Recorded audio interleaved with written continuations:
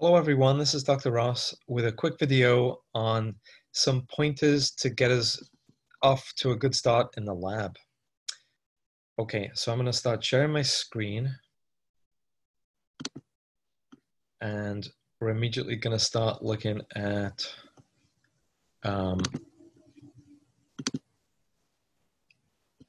how to take lab measurements and report them correctly and how not to. At least we'll point out how not to. We won't practice how not to. But precision in single measurements. So I think this is crucial. This is something that, especially in an online case as is happening now because of this COVID-19 pandemic, because I won't be in the lab catching it as you do it, because you'll be doing lab simulations at home. I think it's crucial that I can get ahead of it right now and tell you what to avoid. Okay. It's not enough to use a tool to take a measurement. You have to use the tool, take your measurement, and declare your confidence in your ability to take a measurement with that tool. So we take single measurements with measuring devices, which come in two broad flavors. We can have analog tools, and we can have digital tools. Digital tools have a digital readout. Analog tools don't, and we'll see examples of both in a second. I have separate videos, which I'll try not to duplicate here, but I'll refer you to, where I'll show you how to determine the absolute uncertainty. We'll just use it here in this video, but in other videos, I show you how to determine the absolute uncertainty. And then I'll show you in another video how to combine absolute uncertainties into combined errors. So when making a measurement with an analog tool, you need to determine the absolute uncertainty and record to plus or minus the absolute uncertainty. So let's have a look. So for example, here we have some kind of shell. I'm not sure what type of shell that is. Pearl shell, I'm not sure. And an analog tool, a ruler. We know it's an analog tool because there's no digital display. There's just markings on an object, and I've got to interpret what those markings mean. So first thing I need to do before I record the value, I need to know what the absolute uncertainty is. So again, I'm just going to go through this. There's a slower version of this on how to do it in another video, but I'm going to determine the absolute uncertainty for this tool. Now the tool comes in two halves. I'm going to look at the top scale. So the top scale of this tool, then, excuse me, let's see, the increment is going to be, the increment is this little distance here. So it's going to be, let's see, 6 minus 5 centimeters. So difference between two lines over the number of lines between them. So 1 centimeter over 10, which is 0.1 centimeter. That's the increment. The increment implies the tens family.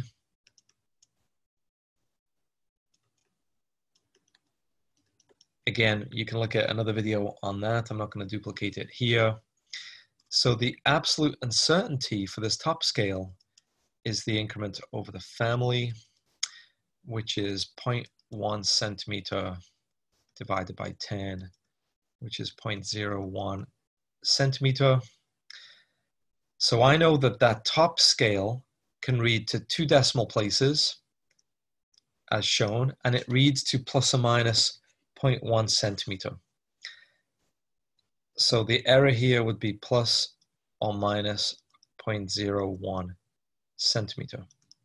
Okay, so that means if whoever measured this shell and they reckon it's it's less than 4.1, but it's close to 4.1, they've estimated 4.09. But because of the error in the tool, they have no right to say it's not 4.08.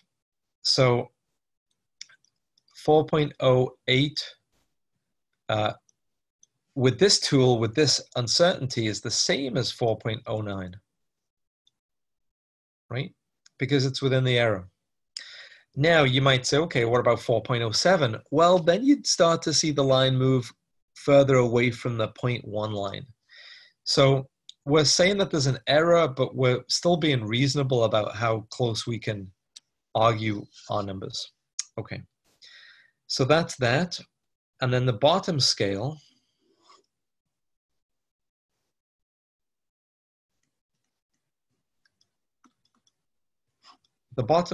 they reckon it's only 1 decimal, so let's see. We'll take the distance between numbers here, so let's take the same 6 minus 5. So the increment, in this case, I'm looking between two adjacent numbers, 6 minus 5. 6 minus, but I can, let's see, rather than scribble, I think I can actually erase.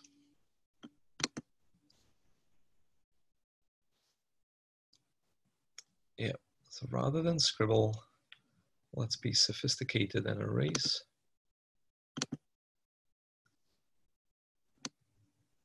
Okay, so I've got 6 minus 5 centimeter, but now there are, well, there's really only one mark in between them. If I'm on the 5, there's just like one lump between them. So that would be 1 centimeter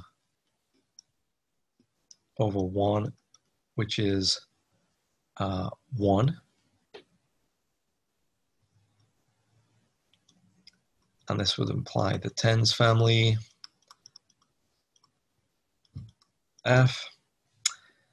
So the absolute uncertainty on the bottom scale is the increment over the family, which is 1 centimeter divided by 10, which is 0.1 centimeter. Okay, so with the bottom scale, same device, but different scale on the device, I'm only good for 1 decimal. So this would be plus or minus 0.1 centimeter. So it really matters not only what tool you use, but what scale within the tool you use. And before you measure anything, you have to declare the absolute uncertainty before you measure it, because the absolute uncertainty tells you how many numbers to put in your measurement.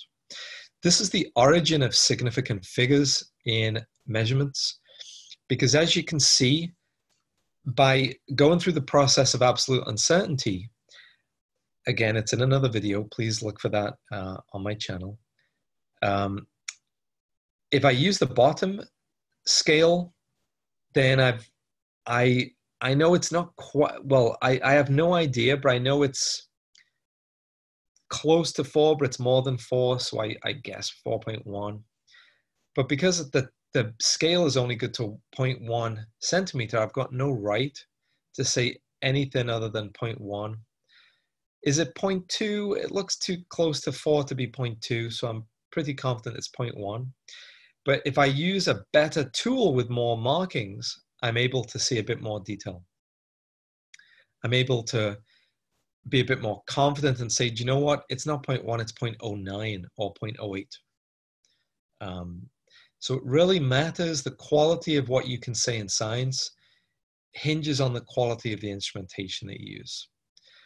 Now, if you're in the lab, if we have our COVID vaccine and everyone goes back to campus and you're in the lab, you are bound by the instrumentation you're given in the class. However, if your instructor says, go pick a tool, you should then look for, okay, I want to look for the tool that's going to give me the best absolute uncertainty. That would be on you in like a lab practical, for example.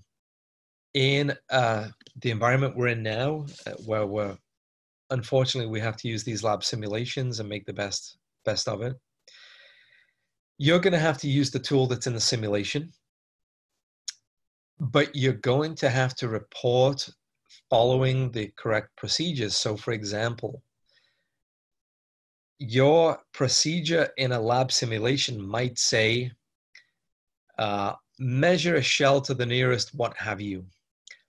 But if you know that, if you can see the tool like I can see this ruler now, and you know the proper way to calculate absolute uncertainty, you would be required, at least in my class, and I've no doubt in every class, to follow the absolute uncertainty rules and report the measurement to that much. So typically what you see in these lab simulations, it'll say, for example, take a 4 centimeter shell.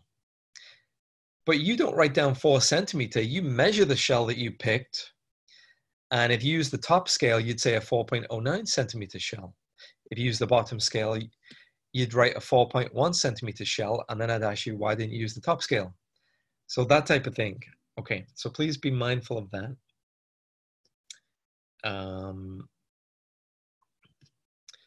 You're going to use balances in these simulations. You're going to use, I have no doubt, a mixture of top pan and analytical balances. And these are digital tools. We don't need to, well, we do need to figure out the absolute uncertainty, but the good news is it's given to you. It's the last digit on the tool. So again, analog tools, it's not given to you on a silver plate. You have to figure it out. Digital tool, it's given to you on a silver plate. So why is the absolute uncertainty here? Why is it plus or minus 0.01? Well, you can see from the readout here, that's just the last digit. The last digit can be 1, 2, 3, 4, so it's plus or minus 0.01. And likewise, on the analytical balance, the last digit here, we've essentially got 4 objects after the decimal. So that's the absolute uncertainty here. Regardless of whether you have a digital tool or an analog tool, you're going to have to report absolute uncertainty. And this is for a single measurement. Now, oftentimes you'll have to take more than one single measurement and then take the difference or the average. And there are different things you'll have to do in that case. And I've made a video on combining absolute uncertainties. So for example, if you measured the volume, if you measure the length on this on the ruler, and then you measure the mass and you were going to calculate the density somehow, how would you combine the errors? Do you take the smaller of the two? Do I cube the length because I need the length cube to make the volume? How do I do it? Look at my video. That will tell you how to do it, but you certainly don't just combine them in a non-trivial way. Okay, I think that's all I wanted to say. I'm not going to read, so please go through these PowerPoint slides. I've posted them to the Canvas shell. I merely just wanted to raise your awareness to the fact that there's what a procedure says in a lab or a simulation, and then there's what you have to do as a scientist to keep track of the importance of measurements. So please be very mindful of that. Students will tend to lose points if they don't, this is the skill that we're looking for. So again, not to hog the point, but procedure says weigh out 4 grams of a chemical. If you just write 4 grams in your data sheet, that definitely says something about your skill level.